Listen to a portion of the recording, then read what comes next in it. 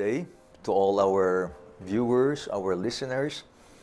I am Archbishop Marlo Peralta of Nueva Segovia, and I would like to share with you a few thoughts this Lenten season. You know, Lenten season is something that we Filipinos can easily associate with because all of us go through a lot of difficulties in life.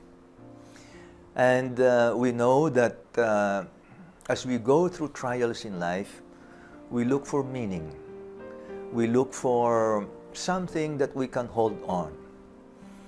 And this season of Lent, will give us the reason for carrying on with whatever trials we are going through, because through the sufferings of Christ, it is with Him that we can find meaning on our trials, if only we unite ourselves to Him.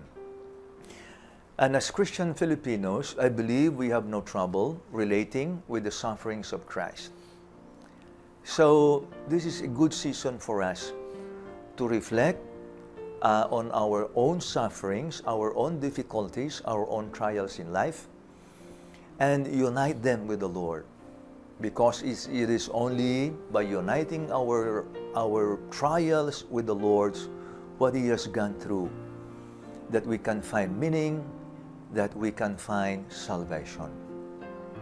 And finally, let us remember too that Christ's suffering did not end there.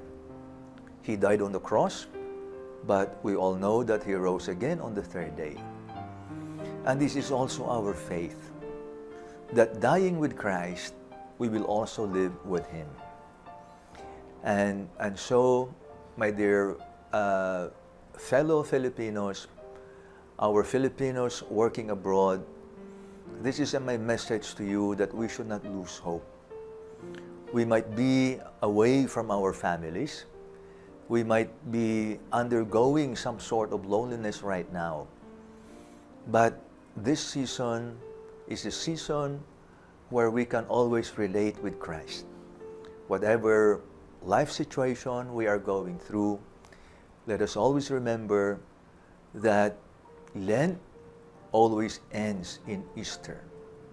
And as we participate, as St. Paul tells us, in Christ's suffering, we will also be part of Christ's new life. And so I would like to impart to you now my blessing, and may Almighty God bless you all and your loved ones, the Father, the Son, and the Holy Spirit. Amen.